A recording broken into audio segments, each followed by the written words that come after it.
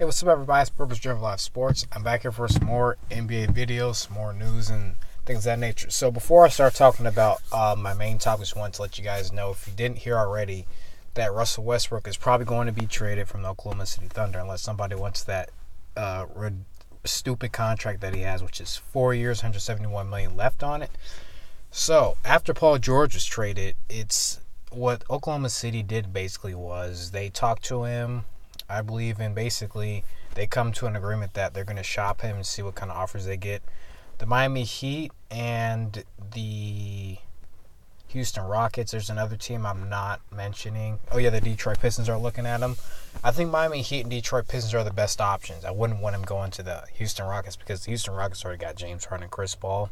I wouldn't really see that as a great fit either way because three of those guys need to have the ball to be effective, and then basically James Harden is a guy who can't do anything else without the ball, so there's that. So Miami Heat, that would be good because he'd be with Jimmy Butler, but to me, Jimmy Butler wants to be a solo act, so I don't know if that would be successful for the foreseeable future, but that remains to be seen. And the Detroit Pistons need another guard, like a legit guard, so who would they trade? Probably Reggie Jackson. I don't know where they would trade him to. That'd probably be a 3-team deal because I don't think Oklahoma City wants Reggie Jackson, even though I think his deal expires either this year or next year, and he's on a really team-friendly contract. So if I'm the Thunder, I probably would take his contract, maybe, but, it all depends here. So, but I want to talk to you guys about the NBA Summer League, which is basically where first-year rookies and then second-year players actually play in the Summer League for their team affiliates. And last night I was watching highlights. House of Highlights. I was watching Jackson Hayes, who plays for the New Orleans Pelicans. He was drafted number 10 overall. Now, when I told you guys about him after the draft, I said this guy was athletic. He was a defensive beast. What I didn't know was he was a guy who's going to be smacking shots off the glass, dunking over people, dunking every time he caught the ball. Like, I was really watching his highlights, and I was amazed because I knew he was athletic. I didn't know he was this athletic. And the shame is that Zion Williamson will not be playing for the rest of the Summer League because he got injured, which to me, we got robbed as fans because I think after one injury, these guys, they're not going to get to play against competition for like months at a time now because once Summer League is gone, then you got a couple months or more until, training camp starts and preseason, then the NBA season really kicks off. So there's not much of another chance for them to get into shape or get some, competition in. So why the hell would you just want to sit him for all this time? You see, this is my problems with GMs, I know they're trying to, keep their players healthy, trying to make sure that their future's secure, but damn, man. Seeing him, Jackson Hayes by himself, makes me worried for the rest of the league when Zion Williamson comes back. Because as great as it is, I know there's going to be older players that they're playing against, and that athleticism is only going to help them to a certain extent.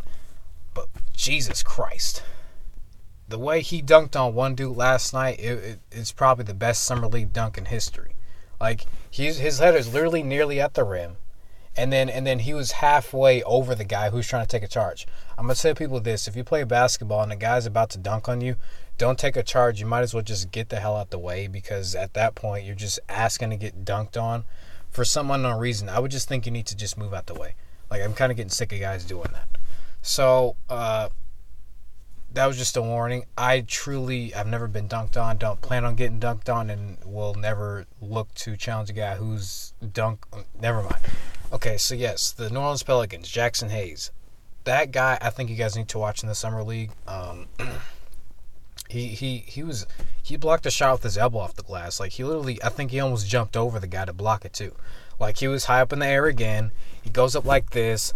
I saw something right here block the ball because it clearly wasn't his hand. That's how high up he was. So that shot was negated. He blocked another one off the glass earlier in the game. He probably blocked another one that I forgot I saw. So he's athletic. He can rebound. He can dunk. He's a smart player. I'm going to be watching him in the league because that was something. That's why Summer League exposed you to, players who really show their talents, because what it really is to me is like, when you're in high school and you're running open gyms and things like that, getting up and down the court. Well, that's what basically Summer League is.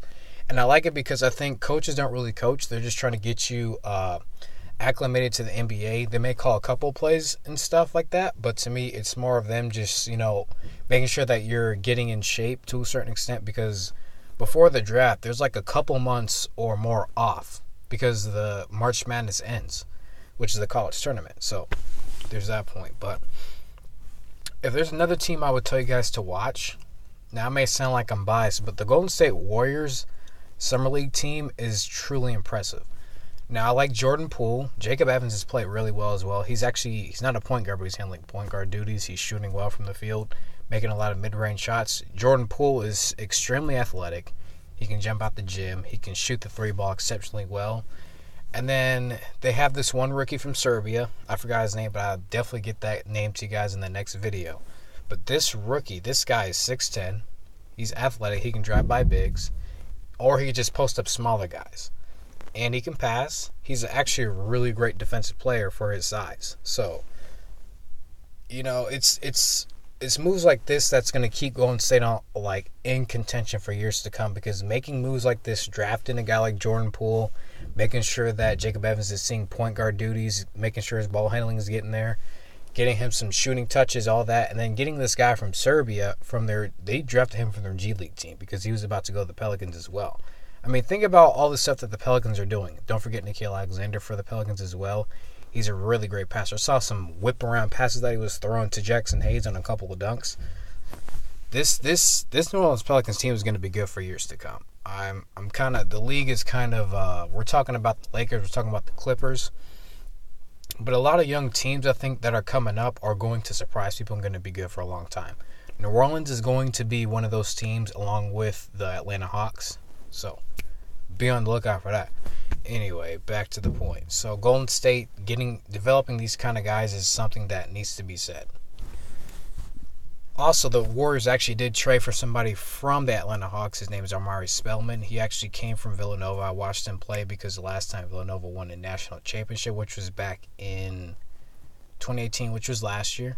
He was actually on that team, and then he got drafted to the Atlanta Hawks this last year in the NBA draft. So he's going to the Warriors. I think that's a good pick because of his size, his versatility. He was actually a really good shot blocker over there. He could shoot the three. He was a pretty good rebounder, because that Villanova team last year was filled with a bunch of players that you see in the league, especially from Dallas. Jalen Brunson, Dante DiVincenzo, who actually plays for the Milwaukee Bucks. And then Eric Pascal, who actually got drafted by the Warriors this year, is actually on that team last year. So, and they actually play the same position, I think. They're both very versatile. They can rebound. They can shoot, like I just said. They're both really good shot blockers. So, what Golden State is really doing is they're not getting too many tall players necessarily, but what Golden State likes to do is get players who are very versatile, like a Draymond Green, who's not really big on size, but are really smart players. They're very versatile, can switch pick and rolls. Because Golden State really lacked that last year with the players that they actually brought to the team because of, the limited cap space that they have. And they still have limited cap space, but they're still going out and getting players on short-term deals, rookies. So Golden State is not a team that I will be sleeping on. I'll be watching them very closely because I like the picks that they have. I think defensively is where we're going to see them improve upon from last year because of all the guys that they're really getting. And without a Klay Thompson, the perimeter to me is going to be a concern, maybe. But I also think because they have a paint protector and Willie Cauley-Stein, guys who can switch the pick and roll, they can actually stymie all that perimeter stuff that they like to do, all the screens. They're going to be able to defend that better this year. So I like those moves that they're making. But once again, guys, the Summer League, I'm after what I saw last night, definitely got to be tuning into that, watching all the highlights, tune into a couple games. I actually play games pretty much every day. So it's in Las Vegas. Definitely going to tune into that. And I think that's going to do it for this video for today. I wanted to thank you guys for watching. So Russell Westbrook is on the trade block, and Summer League is going pretty well. I think that's all the news I got for you guys. So I want you guys to have a great day. It's Purpose Driven Live Sports news, sports talk, and I will see you guys next time.